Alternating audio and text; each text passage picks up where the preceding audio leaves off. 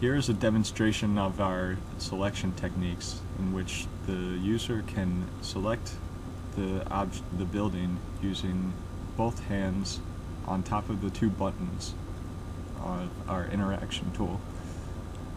Once the object is selected, you can pan over to this detailed history tool, which is represented by this details pane that shows information about the selected building, including address, class, stories, so forth. And then by turning the tool, you can get a graph of the history of the building's property value, and as you turn it more, you get different decades of information. And we can go back and select another building. You will notice that the thumbs can control the length of the ray.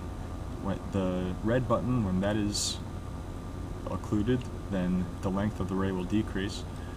When the green button is occluded, the length of the ray will increase. And when the two buttons are occluded, then the ray will turn yellow and allow for selection of a particular building. So another building is selected, and when we pan over to the history tool, you'll notice different information comes up. In this case, it's 637 West 125th Street, and thus new information has been displayed.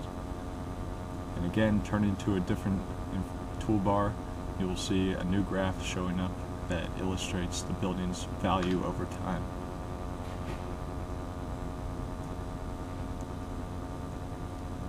And we will select another building.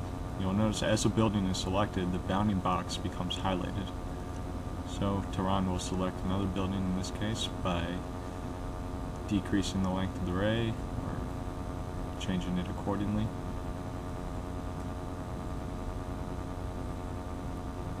And he can increase the length of the ray by holding his hand over the green button.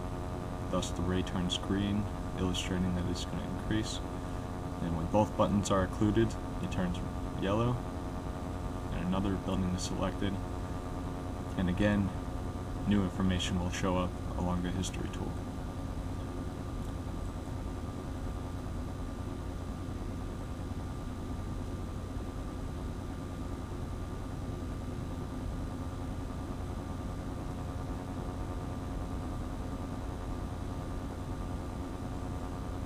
Okay, now we're going to show a demonstration of the models being registered along the physical site.